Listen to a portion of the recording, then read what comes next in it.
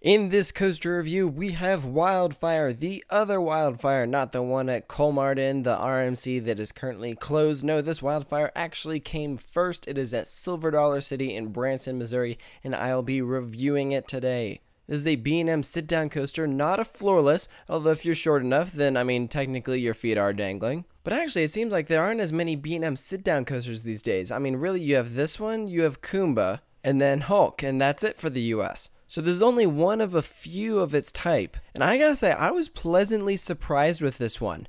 I didn't go in with super high expectations. It kind of looked like a mediocre B&M coaster, but I was pleasantly surprised. This was a good ride. Running through the stats, we have a height of 120 feet, and its drop is actually quite a bit bigger at 155 feet, and really that just shows how this coaster really bends to fit that terrain. Silver Dollar City is a very hilly area. It's situated in the Ozarks. And because of the land, this coaster has kind of an oddball layout. So you have the drop that's bigger. You actually go straight into an Immelman, followed by a vertical loop, and then you're actually like right up against the ground as you curl into this giant cobra roll.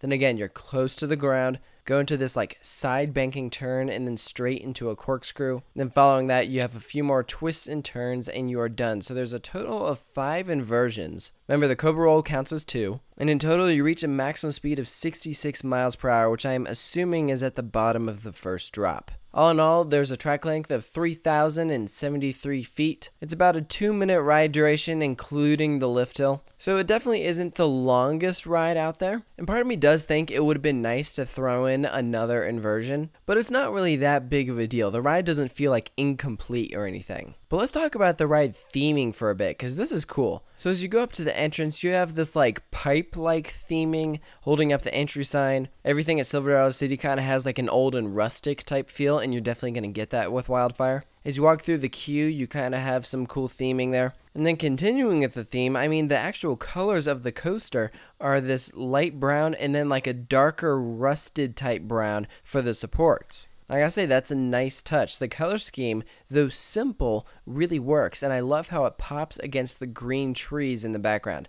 If you're watching this footage, this is like a pretty iconic ride to take photos of. As you exit the ride, you have this bridge that goes across, and you can just take some awesome photos and videos of this thing. And so the ride really is beautiful just to watch. But does the ride deliver? I think it does, but I think part of that also might have had to do with the fact that I wasn't really expecting much when I went in to ride it. I didn't really do my research on Wildfire. I kind of went in blind, just expecting another B&M coaster. I wouldn't say that this is like the greatest B&M sit-down coaster. From what I've heard, Kumba's the best of its type, but it gives a really satisfying ride. It's smooth. I'd say you definitely have some forceful moments. If you're in the back row, that first drop, naturally you're going to come up out of your seat going down that thing. If you know me, sometimes I'm not a big fan of cobra rolls. This one in particular did not bother me. It just seemed like another element on the ride. Would I have liked to see a different inversion instead of a cobra roll?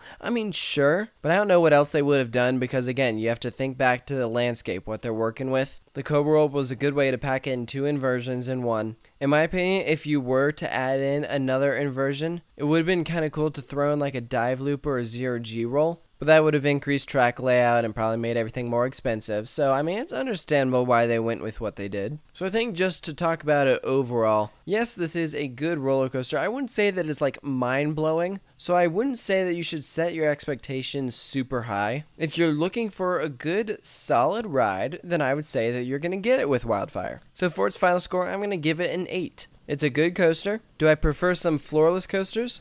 Sure, but also you have to think some floorless coasters are going to have a rattle to it. So when you toss this in with the other B&M coasters, I'd say that it holds its own. It's going to be better than some rides, but naturally you're going to have some coasters that are better than this, and that's totally okay. It's a great coaster for Silver Dollar City. It's a beautiful ride to just sit back and watch, and it's re-rideable, which is always a good thing. So let me know about what you think of Wildfire at Silver Dollar City. And of course, you can check out more coaster reviews here at Coaster Studios, and I do have a bunch more coming in the future, so stay tuned for those, and I'll catch you guys later.